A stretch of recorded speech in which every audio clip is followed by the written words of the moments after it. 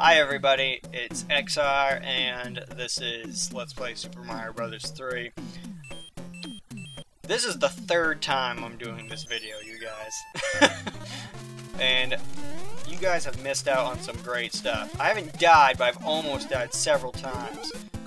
But, alright. First time, I decided to redo it. It was completely my choice because I didn't like the quality of the recording. This time, however, I realized the in-game video had no sound, which, well, I'm sure you guys actually want to hear the sound. Alright. I beat the Boomerang brother there. He gives you this hammer down here. See where I'm at? Go over here and use that hammer right there. And you have access to this little hidden area. This is purely to prepare you for things to come. In all of these boxes, there's a frog suit. Frog suit helps you swim better. I personally don't like it. I think it's more or less useless. But if you don't use it in the next world, it will be completely useless. Coming up, we got the Fire Brothers. These guys are horrible. You see, I got lucky. That's the second time I've got lucky. The first time, they reduced me to Small Mario. You get another whistle from him. Again, we all know what the whistles do. But those guys are easiest to beat if you have, ironically, the Fire Flower. One of my friends pointed that out. I won't name names. But, yeah. Alright, let's see. One thing, I've said this several times now, I'm starting to feel like a broken record over here, is I am going to try and finish more of my thoughts that I start. I know, I'm being pretty horrible about that. Hey, that worked out better than I thought. But I am trying to work on it. Same thing I said last time, last two times, is that honestly a lot of it's just me being really excited about this. You know, I just get flustered, I start freaking out, and I just get ahead of myself. My brain goes in a million different directions at once. For this, I apologize, but I feel it makes good entertainment too, so don't expect me to stop rambling, because you can't control me. You ain't my babysitter. But, yes, anyways. I got this down to a system now. Yeah. Alright. It's funny, coins that you can't collect are usually because they're actually an item block. In this case, that holds a leaf. But another thing is trying something different with the sound this time, not my voice. I'm hoping I'm just slowly learning how to do that correctly.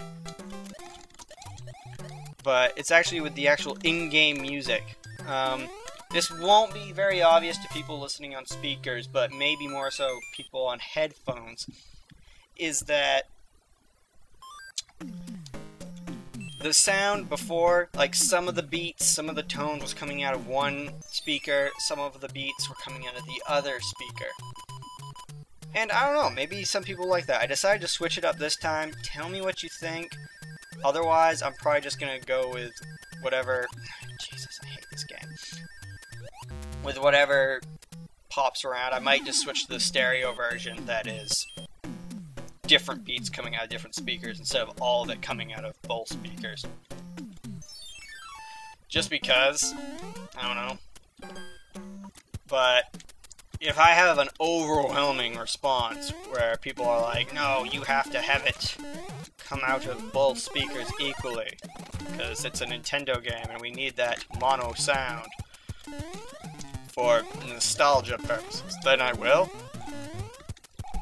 But there's a reason I'm playing the really old version of this, you guys. I wanted it to be for nostalgia. Alright, take note here. See that right above Mario there? See that white and red thing? If you ever see something like that, it's because there is a block hidden there. Boom. See? Thank you, Garçon. And all this does is bring us here. Alright.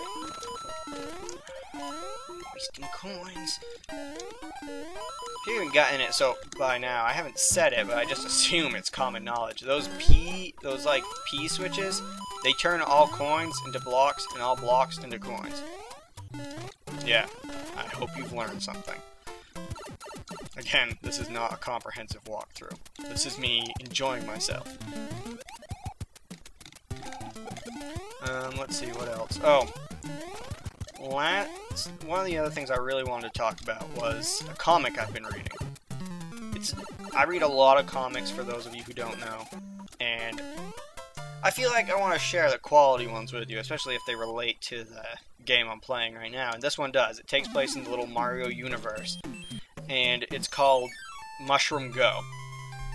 It stars a Toad, like that screaming fellow right there, who kind of has a very temporary amnesia thing. Don't worry, it doesn't abuse that whole cliche. It's just heat stroke.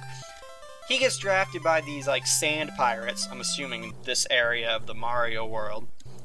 And well, I won't go into too many details, but he ends up joining them, and it's a very interesting comic. I like it. It has a lot of references to things I don't really know about. Most of my Mario knowledge ends past Super Mario World. I haven't played a lot of games that came out after that.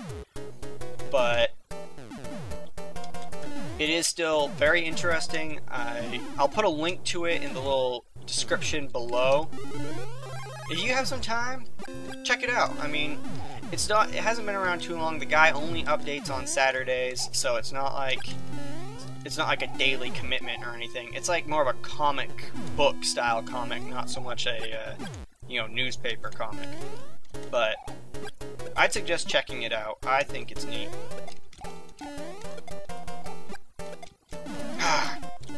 Looking behind me, not in front of me. Keep your eyes on the road, kids. Alright. Last thing, and I've given this so many times, I feel like I've been reading some cue cards.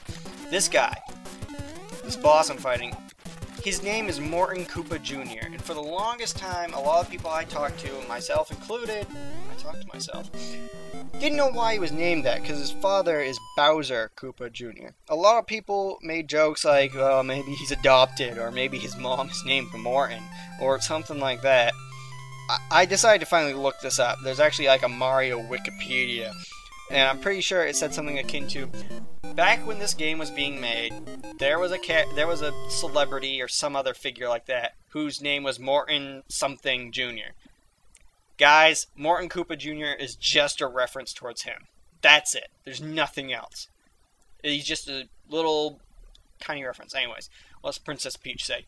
Greetings! You can stomp on your enemies using Goomba's shoe. I have enclosed a jewel that helps protect you. Princess Toadstool. Cloud face.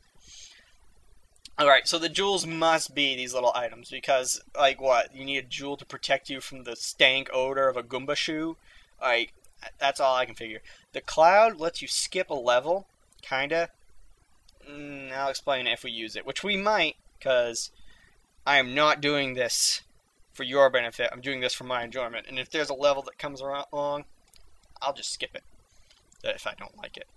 But, and the Goomba shoe thing references a state, like, one level, like, 2 worlds from now.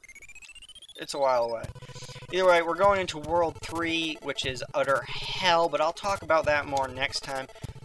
Other than that, this is Super Mario 3. I'm XR, and hopefully this is the last time I'm playing those, like, 4 levels again. I'll see you guys later.